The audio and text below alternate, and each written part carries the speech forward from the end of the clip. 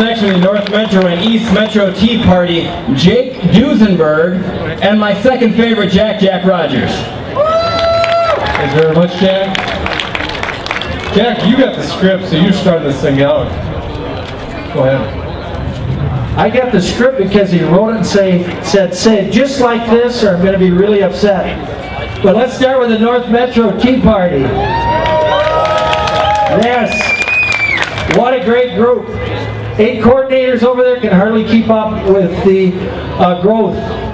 We recently had to move to the Mermaid over in Mounds View because the Blue Fox got sold. But we had outgrown it, but we didn't outgrow the love of the owners over there. But on May 9th, we got our second chapter, and Michelle Blackman will be there. Yes. I walked around the grounds here, and there's one thing that's very important to understand. We are very individuals, are individuals that think very, very carefully about things. But the most important thing we have to think about is the unity to not only win each of the upcoming elections in the next couple of years, but to destroy the DFL and their socialism.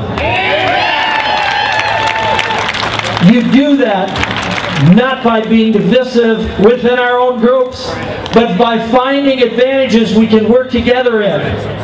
I had a great chance to work with Jake in starting his party, and he's going to tell you about it. Well, the point of the script, Jack, is so you stay on it so you don't go over our time. East Metro Tea Party meets at the Machine Shed Lake Alamo. We have a good time. We're not of all of Jack Rogers' age group. We have younger people. And I'm not going to take up any more time because I already got the cue to give the microphone back. Thank you very much. Thank you. Thanks, guys.